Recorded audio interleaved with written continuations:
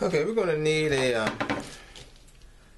some type of toy helicopter that has a movable blade on top. This one's about $1 something. If you want to go to Dollar Tree, Dollar General, somewhere, some type of 99-cent store, and find some type of cheap toy that has a propeller that moves. I'm just going to disassemble that. This one is about 6 inches long. Just some cheap piece of toy there. What we're going to do is we're going to salvage some motors here. This one came out of a VCR. This one came out of a toothbrush. This one's too small. Need one about this size. Something close to it with a plastic stem on it, so you can have room to put a screw in there. Now on these helicopters we have the propeller part, this part here that holds the propellers on here, needs to be able to drill a hole straight through here. Just take your drill and set this on the table and drill this hole all the way through. I have a small drywall screw, like about 1 inch drywall screw here.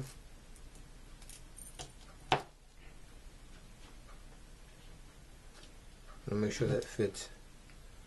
That's going to go on top and stay in place. Look like that will. This needs to be the screw all the way down through here and into the top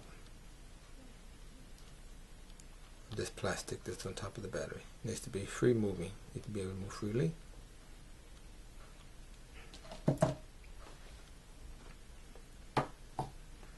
You're going to need a thread bobbin. Plastic will do fine also. We're going to need a small washer here.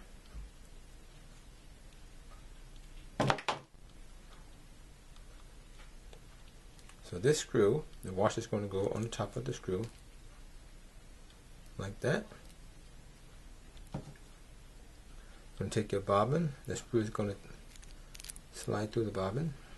You're going to take another washer, slide that under the bobbin, the screw. So you have a washer, bobbin, and another washer.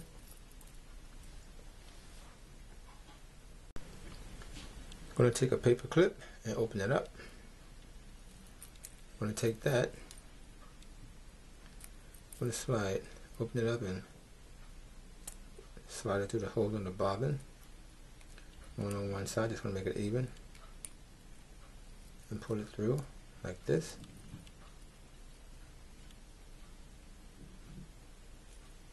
So that's hanging.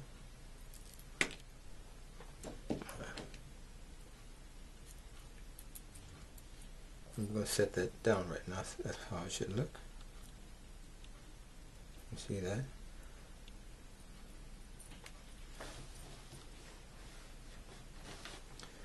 Then we're going to take a motor and some wire here to pop this off. Looks like about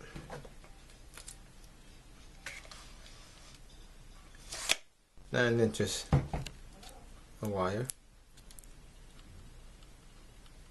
I'm going to take this toy helicopter these parts.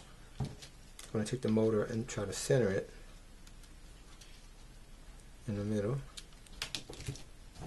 First we need to move some stuff. If it doesn't fit inside, start moving, clearing some stuff out. We got these attachment stems inside. Just going to twist those off. If you have this problem, because the motor needs to fit in the middle. Just going to take some needle nose pliers and just twist that off.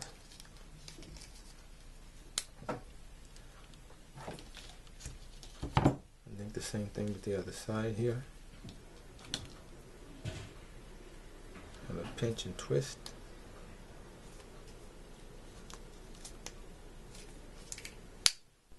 And that's out. Okay. It's going to take and set the motor center.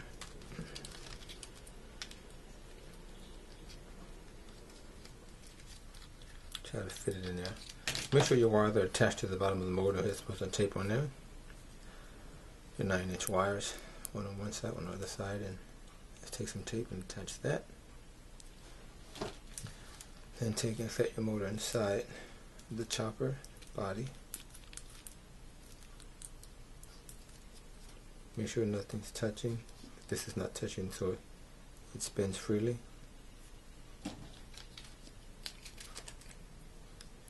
Going to take the other side, the chopper up, and put the motor inside. I'm going to take some of the packing tape.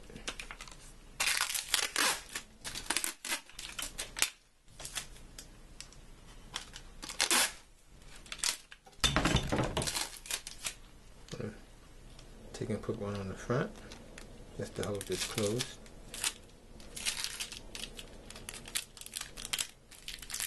On the front and one on the rear. You keep checking to make sure that your motor spins and that it's straight up and down. I'm going to take our wires and run them out the back, like that. Just taking out the rear. Take some more packing tape and close up the rear. Now this particular chopper already has holes in it, so I'm just going to take our wire, take your wire and cut a piece off. I need about, let's measure this. Pretty close, about 9 inches. About 9 inches long. Just going to take and bend it in half, like that. Then we're going to take and curve out the edges, like that here. So they're pointing outward.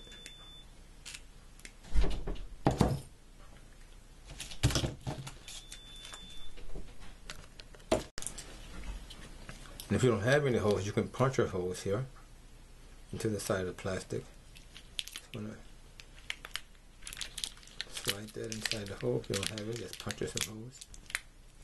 Back off and slide the other end. Just want to slide it inside the tail. So it should look something like this when you're done. But one came out. Let's try this again.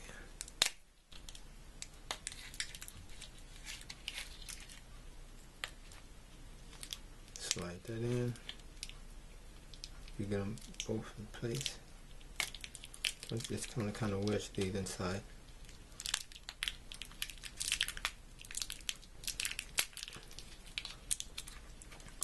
So it should look something like that when you're done. Make sure it's centered. Try to get the tail to be in the center.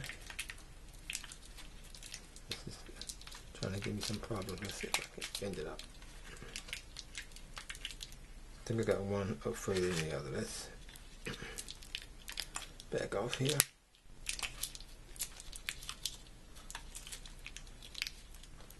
Yeah, this one's further. Make sure it's even. Make sure it's going in the same hole on both. Even here. Okay. Should be looking like that when you're done. Let's try to punch our holes in the side and get this to mount evenly off the tail. That's where we're going to mount our battery.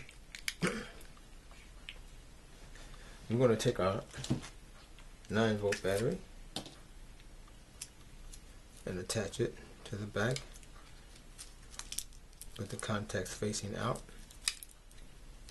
So I'm going to slide this back just a little.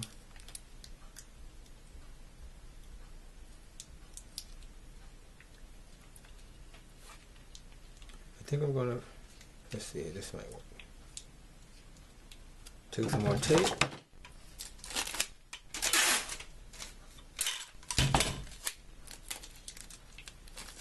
I'm going to wrap the battery onto the wire.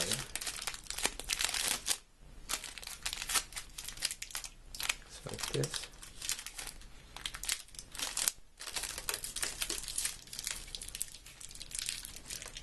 You can smash this into place. So the battery should be hanging off the tail like that. So you got your motor in place, you got it taped together, you got your wire extending to the side of the tail, and your battery hanging off the back, so it should look something like that when you're done.